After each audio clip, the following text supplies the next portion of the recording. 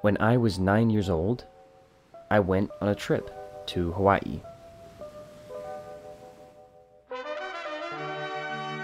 And apparently I had a great time. I left drinking on the city train to spend some time on the road. The thing is, I don't remember any of it. But clearly it happened. I know it happened, but I couldn't tell you how it looked, sounded, or felt. So it holds this weird space in the library shelves of my brain as a sort of empty box on the back shelf with the word Hawaii scribbled on it, but with nothing inside.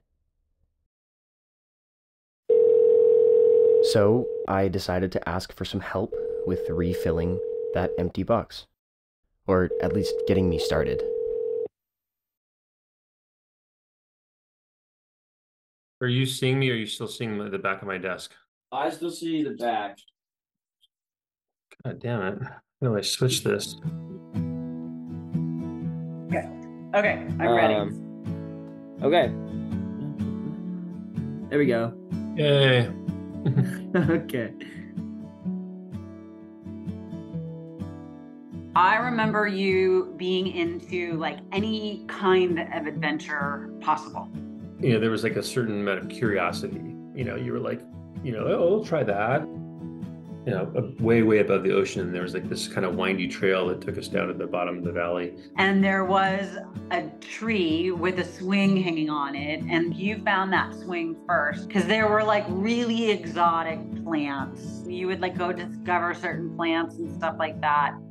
It was kind of a cove, nice sandy beach. At one end of it, there were some rocks. There were some rocks. See, now it's coming back. As I spoke with my parents, and my mom put one first thing in my Hawaii memory box, and my dad put a second thing, the funniest thing started to happen. The box began to fill up on its own, and I began to imagine.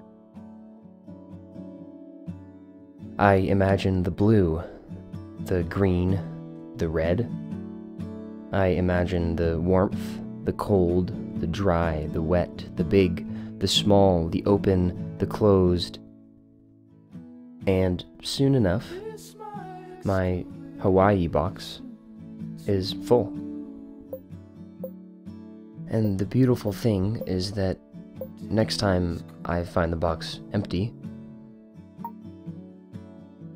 I get to fill it up all over again.